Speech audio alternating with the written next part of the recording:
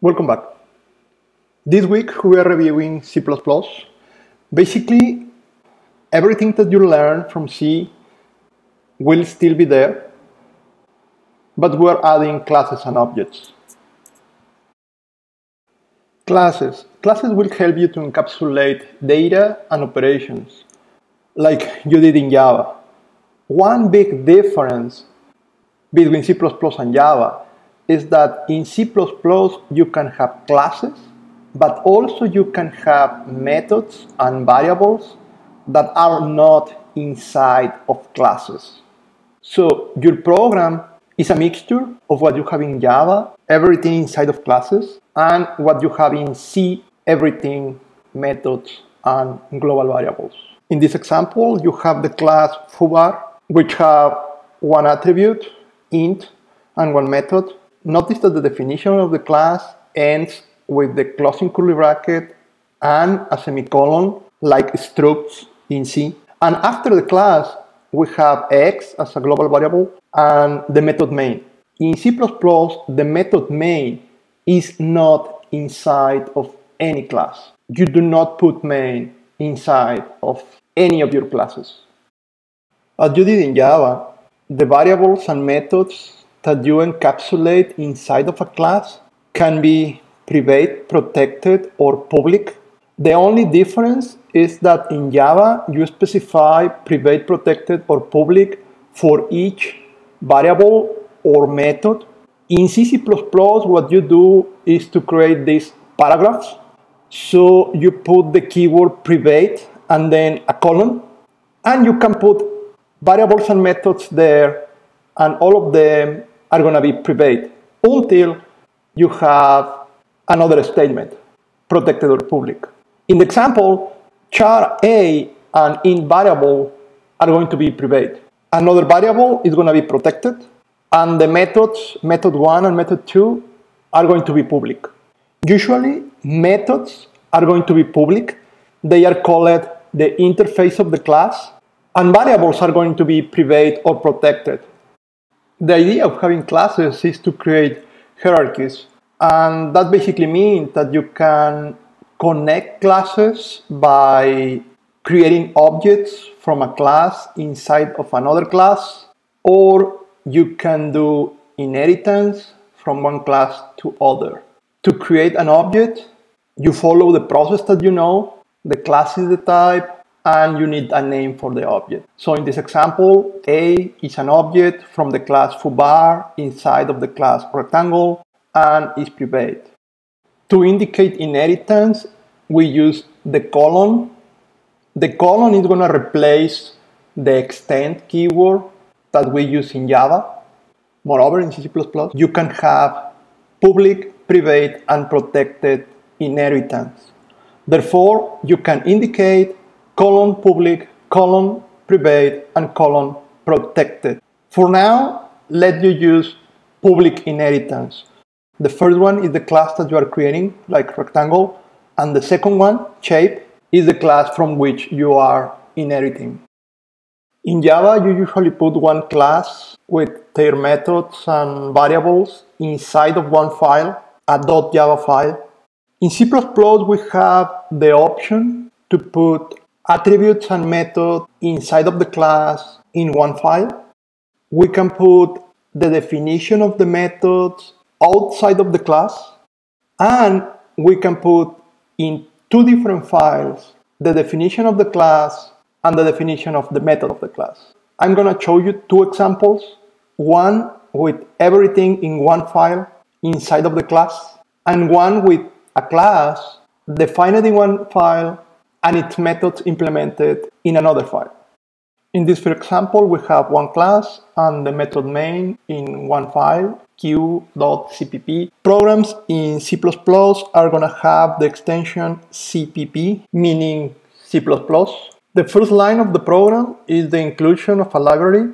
In C++, IOStream is going to be the replacement for stdio. Usually in C++, you are not going to add the extension .h to the libraries, so it uses the name inside of the angular brackets.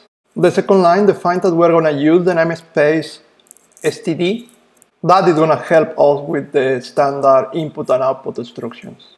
Inside of the class Q, we have the three paragraphs: private, protected, and public. We have one variable private, three variables protected, and three methods public. Things that you are familiar with.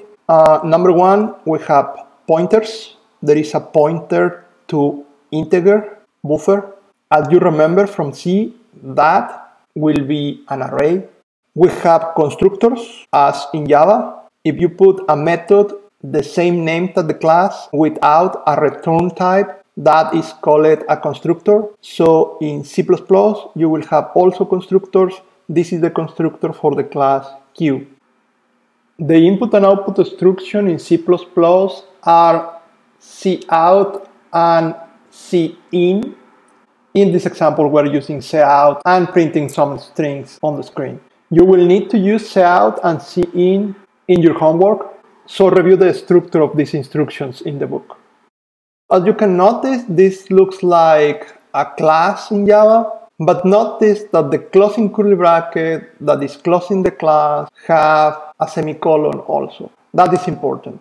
Then the main method is outside of the class. Inside of the main method, we are creating one object from the class, Q1, and one pointer. We're going to talk more about pointers in another video. Then we can call the method from the class using the name of the object dot the method as usual in Java, or using the pointer to the object, the arrow, and the name of the method. Let's review a second example. Here we're going to create a class using two files. In the first file, we're going to define the structure of the class. Usually that file is going to have the extension .h. So for instance, if we create a class time, we can create that class in a file time.h.